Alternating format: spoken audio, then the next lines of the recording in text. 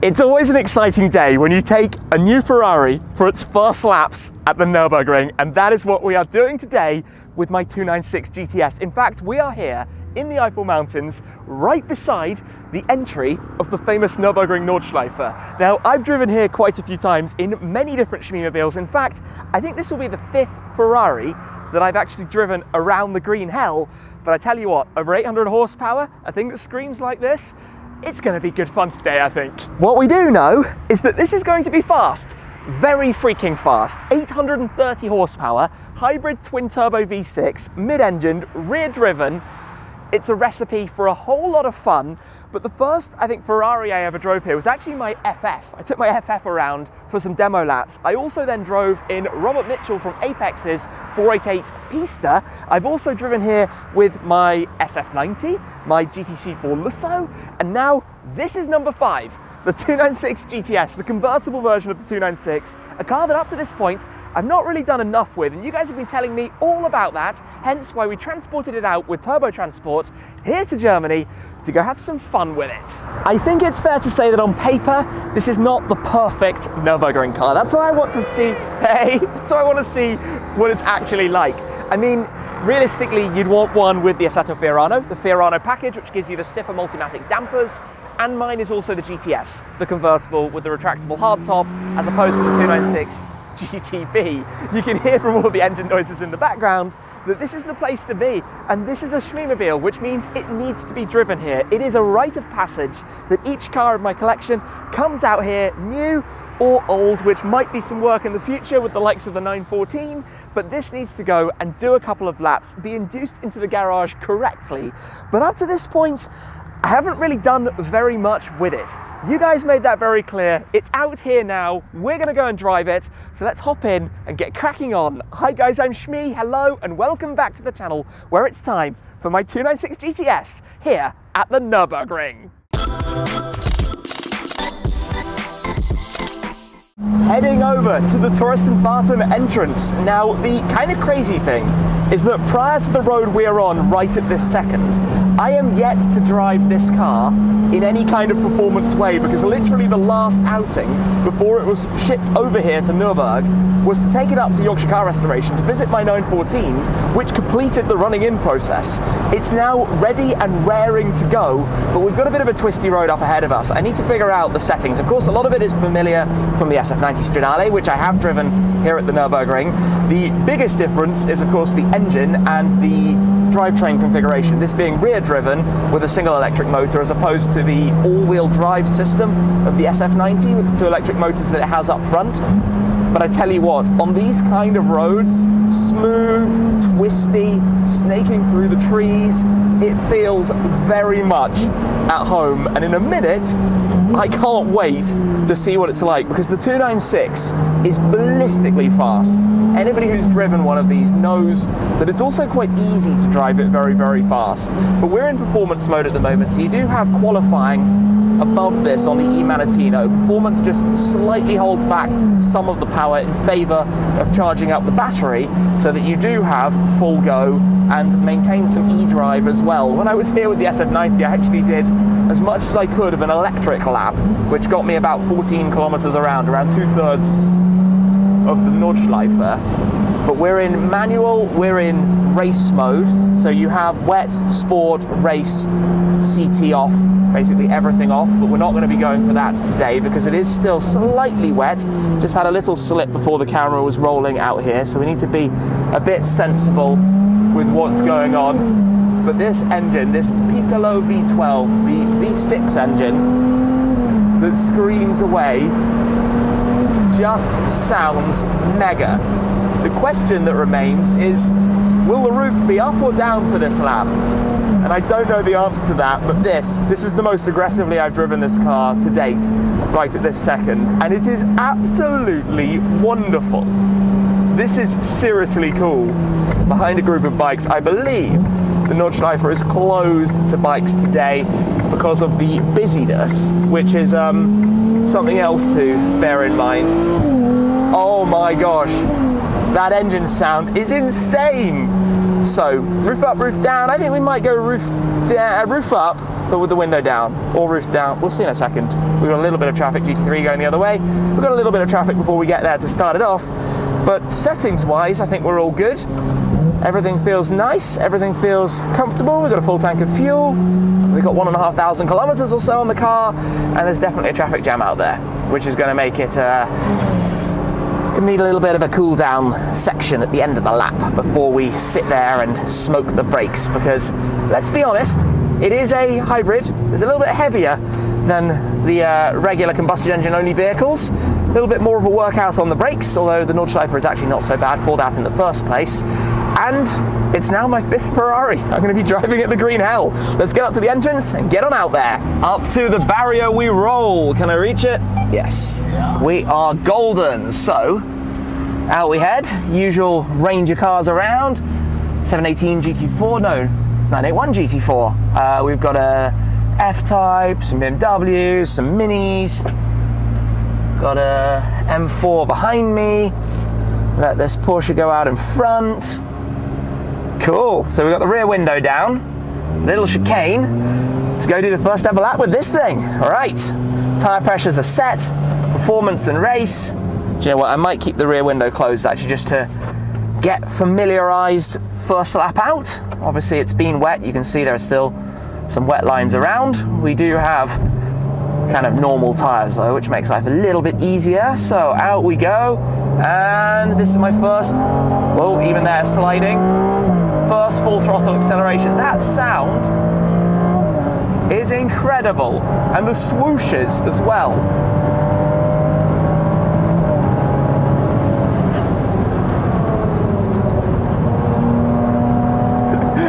The F-Type is absolutely on it, so we don't want to get caught up in that, although could make for a nice little fun drive. Oh, I've got the emergency braking system. That is totally annoying. When the car in front slams on the brake, this car is doing the same, so we need to get some temps in the tyres to get some grip. But come along with me. Let's roll this. Let's have some fun. Head through. Oh, it feels so dancey and playful. Oh, this is awesome. You just let it roll. Even more fun following a course car who is absolutely flying. Oh, the sound! I've never heard a 296 at full throttle.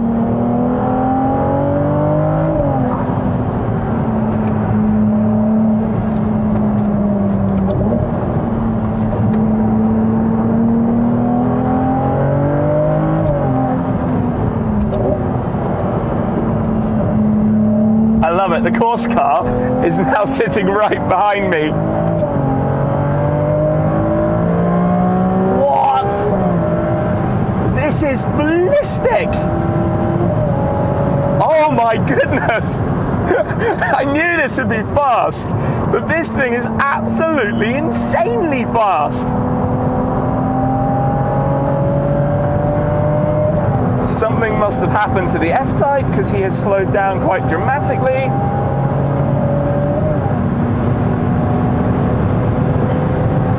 What on earth? Take it easy. This is first lap. Signs warning of an oil spill. So as we go through Schwedenkreuz and around to Arenberg, we definitely want to be conscious of that. This is all the new section for this year. I think the F-Type was basically waiting for me, which is normally what I try to avoid, but let's see what happens, because here through the trees you can see it is a little bit wet, and we don't want any problems there. Then we've got the big new curb at the top to avoid, especially with nice expensive Ferrari suspension, which nobody wants to have to deal with. Replacing, that is. Here at Adenauer Forst.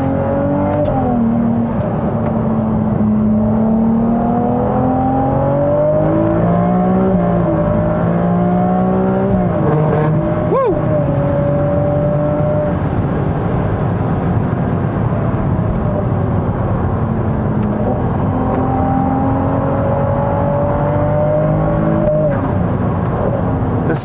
swooshes and sounds of this are absolutely extraordinary. This is the thing, we've got the throttle up the hill here.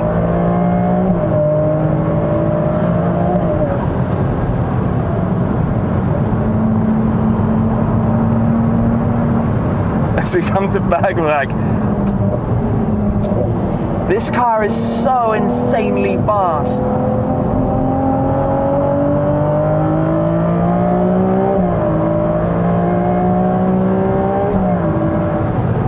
What on earth is this thing?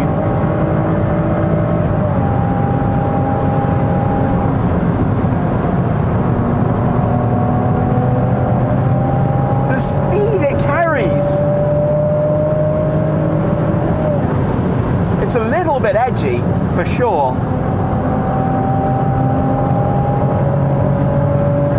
I actually let the F-Type go and we're quickly catching him up again.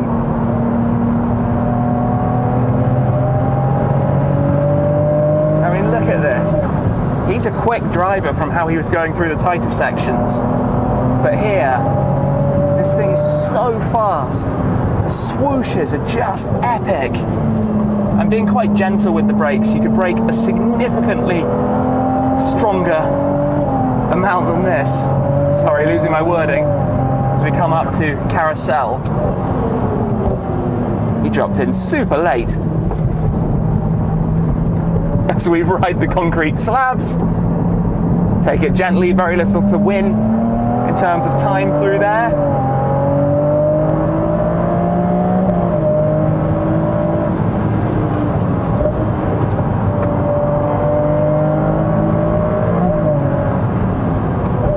This is where everyone goes straight on, not realizing it goes around to the left, up towards Hohe Acht, the highest point on the Nordschleife lap.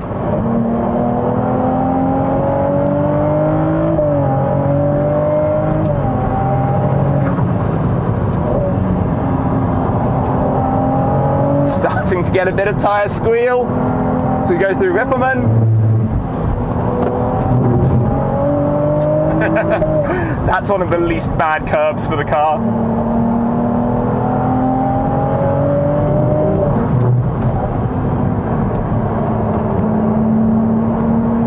Now we come to Rünchen, the famous part, YouTube corner.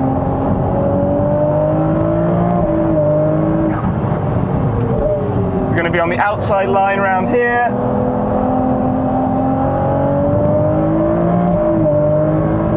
Nice.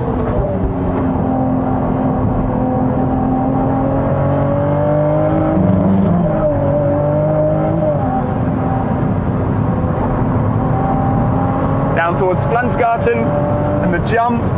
Little brake before, steady the car.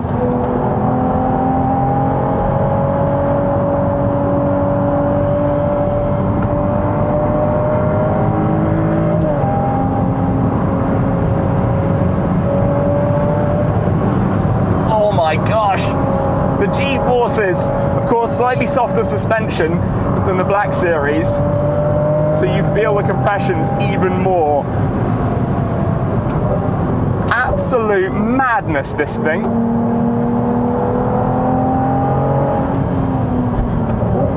I'm going to take it easy, plus there's a GT3 RS coming past.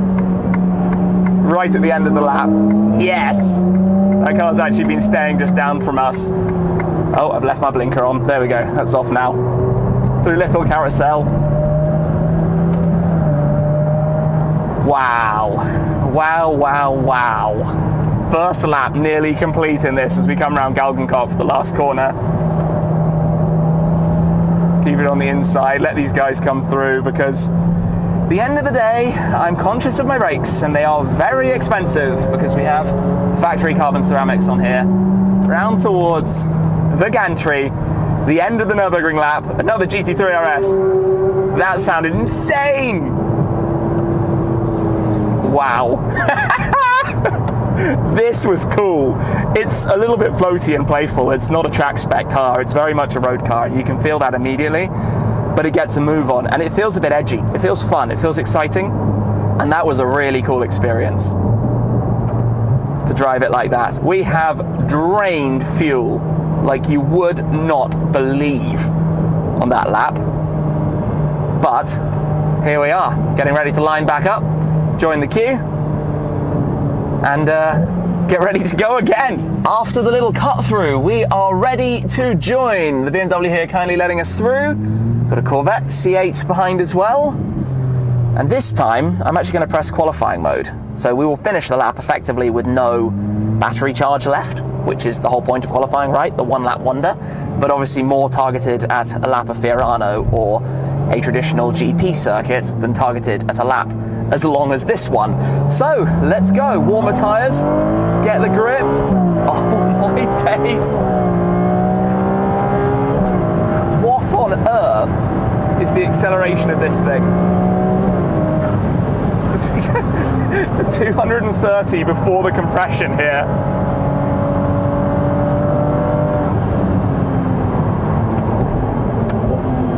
Got to watch out for the slippiness around here at the first corners. You can now turn off there should you wish to the rest stop and fuel station that they actually have here.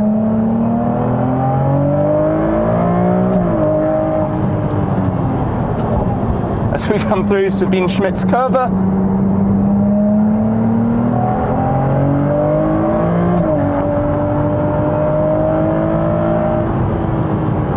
This has amped up the pace a notch and a half.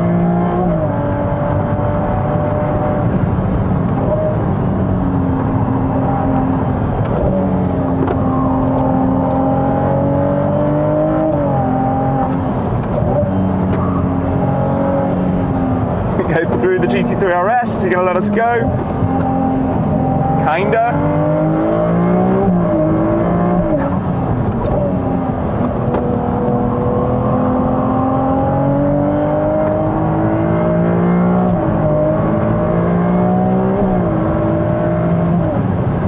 Out through here as we're pushed off line. A little jump through there.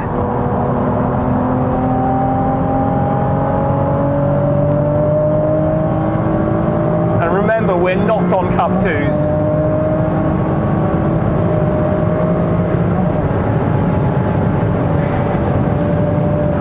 .270-something kilometers an hour as we come to Schwedenkreuz. Watch out for the aforementioned oil spill.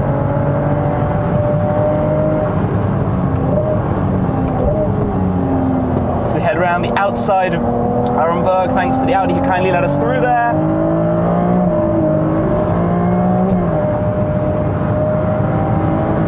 Watching out for the fact that it's still wet here. Down to Fuchsruhe.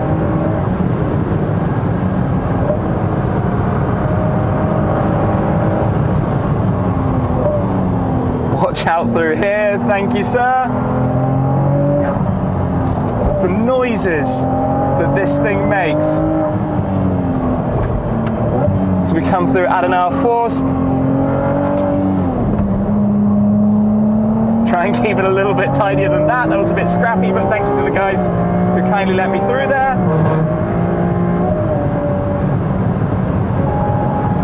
Whoa, we got the predictive brake going on again then.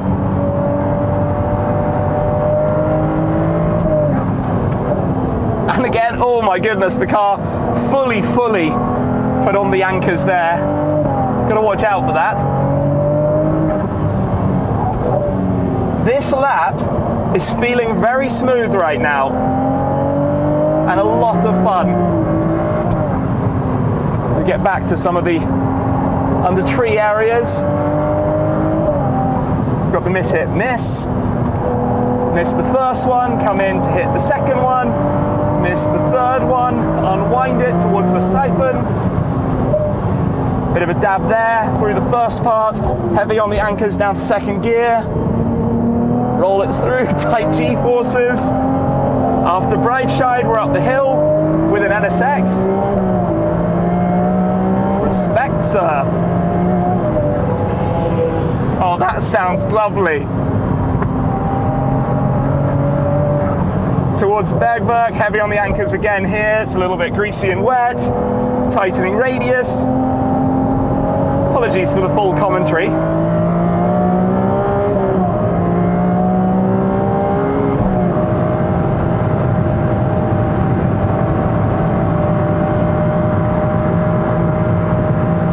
That is where the extra downforce of the GT Black Series or the Senna makes a big difference. The speeds with which we fly past other people as we go 230, 40 kilometers an hour around this. More swooshes.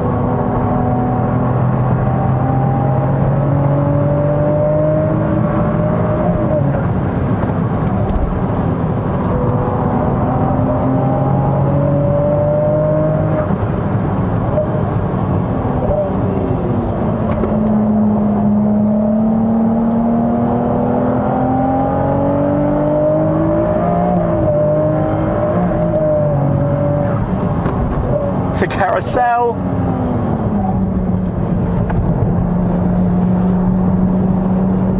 Keep it on the blocks to the exit. That was a smooth exit. No TC kicking in.